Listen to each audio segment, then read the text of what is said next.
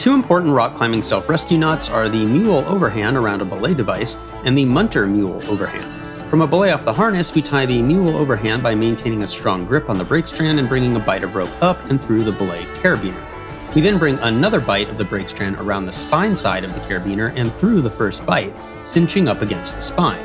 With the second bight, we can use that material to tie an overhand knot on the load strand with at least 30 centimeters of tail. We tie a Münter Mule overhand by putting a half twist in the rope with the load strand on top or away from the wall. We now take the standing end, cross it under, and clip it through from top side to wall side.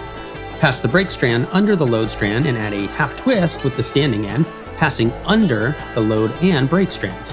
We take a bight of rope and run it through the half twist, cinching it upwards against the first hitch. Again, we tie an overhand knot on the load strand with 30 centimeters of tail.